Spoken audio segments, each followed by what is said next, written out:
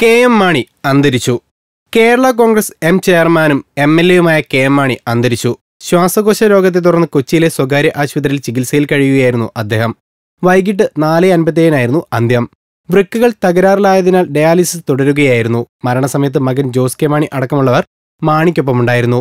ശ്വാസകോശ സംബന്ധമായ അസുഖത്തെ തുടർന്ന് കഴിഞ്ഞ വെള്ളിയാഴ്ചയാണ് കൊച്ചിയിലെ സ്വകാര്യ ആശുപത്രിയിൽ എത്തിച്ചത്. ദീർഘകാലമായി ആസ്മയ്ക്ക് ചികിത്സയിലായിരുന്നു അദ്ദേഹം. ആശുപത്രിയിലെത്തുമ്പോൾ ശ്വാസകോശ അണുബാധയും ഉണ്ടായിരുന്നു. ഇന്ന് രാവിലെ ആരോഗ്യനില അല്പം മെച്ചപ്പെട്ടിരുന്നെങ്കിലും ഉച്ചയ്ക്ക് 3 മണിയോടെ നില ഗുരുതരമായി. ഹൃദയമിടിപ്പും രക്തസമ്മർദ്ദവും കുറയുകയുമായിരുന്നു. അസുഖത്തെ തുടർന്ന് ചികിത്സയിലായിരുന്നതിനാൽ തെരഞ്ഞെടുപ്പ് പ്രചാരണ പരിപാടികളിലൊന്നും കെ.എം. മാണി പങ്കെടുത്തിരുന്നില്ല.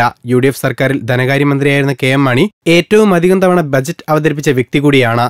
കേരളത്തിലെ ശക്തനായിരുന്ന നേതാവിന് ആദരാഞ്ജലികൾ അർപ്പിച്ചുകൊണ്ട് ഫിലിം കോർട്ട്. നമ്മൾ സബ്സ്ക്രൈബേഴ്സ് 6 ലക്ഷമായിരിക്കുന്നു. നന്മയും തിന്മയും അടയാളപ്പെടുത്തുന്ന എല്ലാവർക്കും നന്ദി. നിങ്ങളും ബെൽബട്ടൺ അമർത്തോ. നല്ല വാർത്തകളുടെ നോട്ടിഫിക്കേഷൻ ഉടനെത്തും. വിശ്വസിച്ച് ഒപ്പം നിൽക്കുന്നവർക്ക് ഒരിക്കൽ കൂടി നന്ദി.